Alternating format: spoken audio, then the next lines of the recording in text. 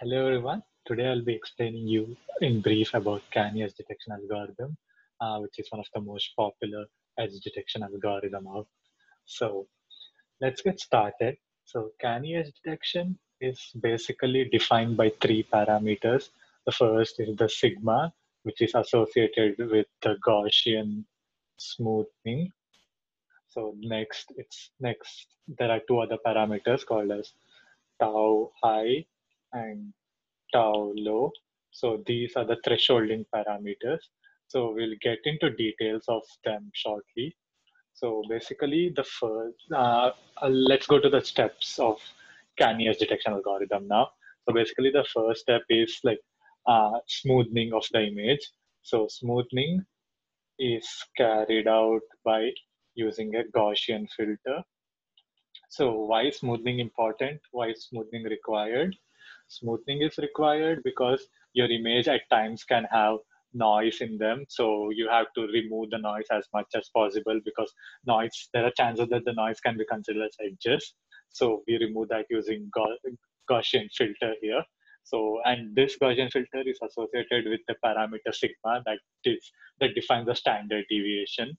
So you can set your sigma to whatever you want, but we should be very careful that we do not like over smoothen the image. If that happens, like we lose some of the edge details, and that shouldn't happen. So we have to be very careful while choosing the value for this sigma. And the second step after smoothing is now we come to the edge detection part. So after smoothing, you have to apply any of the edge detection filters like the Sobel filters or the Previtt filter. So you use any one of them to find the gradient magnitude and gradient direction. So once you have found the gradient magnitude and gradient direction, now you have to apply non-maximum suppression. So why is non-maximum suppression important and what is it? So basically because you have smoothened your image, so the chances are like the edges are like not as sharp as they were before. So they would be more spread out. Consider like if this was a circle, consider this your circle was like this. Now after smoothing, so your circle would have become much more thicker. So something like this. So now once you find gradients, the gradients will obviously again be like spread out and more thicker. So, but you want very sharp gradients. So that's why you apply something called as non-maximum suppression. Short form is NMS, that is non-maximal suppression.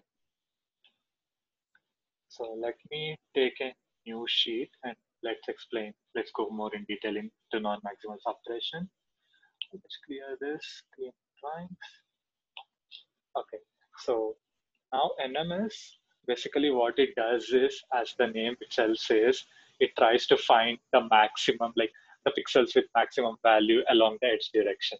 So basically if for example, uh, so consider all this are the gradients which were found.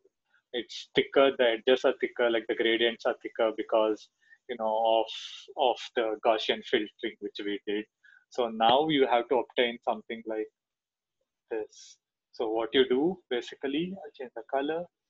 So basically what you do is consider this normal to the gradient direction and you try to find like the maximum in this direction. So you find the maximum which has the maximum value in this particular line, either this pixel or this, something like that. Now you just move along the edge direction and now again see whichever is maximum. So that's how you can get like a thinner edge. So that's the whole point of NMS. So that's why you use NMS. So after you do NMS, you apply another concept called as hysteresis thresholding. Hysteresis hysteresis thresholding. So basically, we could have used the normal thresholding just based on one of those one of the parameters. Just thresholding is like it uses tau high and tau low. The normal ones, the general thresholding, they use only one of the one of the taus. So basically the problem with the normal thresholding is like if you set a threshold to a lower value, then like the unwanted edges get detected. And if you set a thresholding value too high, then you would have lost many of the details. So you don't want that to happen. That's why you use something called as hysteresis thresholding. The basic idea behind it is there are two kinds of pixels.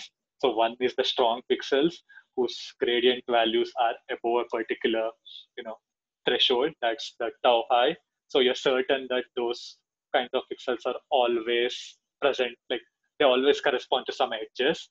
And then there are some other pixels which are called as weak pixels, whose threshold, like whose gradient magnitude is below a threshold that is tau low, and you know that they are very weak and they are not part of any edges. So, and you just discard them. And there are some other pixels in between these two.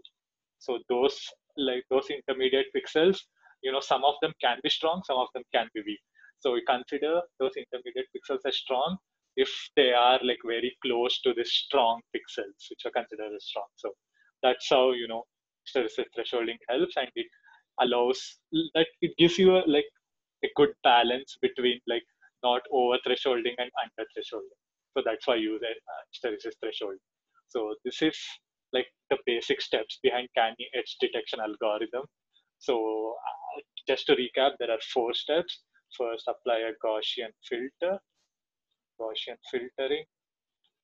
Next, you find gradient magnitude and direction. And next you do NMS. And next you do hysteresis thresholding. So these are the 4 steps and Canny Edge detection algorithm. And Canny Edge detection algorithm is one of the most popular and successful edge detection algorithms, which exists even today. Canny Edge detection algorithm has become so famous because mainly of NMS and hysteresis thresholding. That's why it's very successful. And also, like the code is open source. That's another plus point, and it's been there for around like 30 years or so. Like, but now like there are learning-based edge detection algorithms which have overtaken Canny edge detectors, and they give much better performance. But there are various trade-offs in using the learning-based algorithm. So I think this is it about like a brief introduction to Canny edge detection algorithms. Thank you.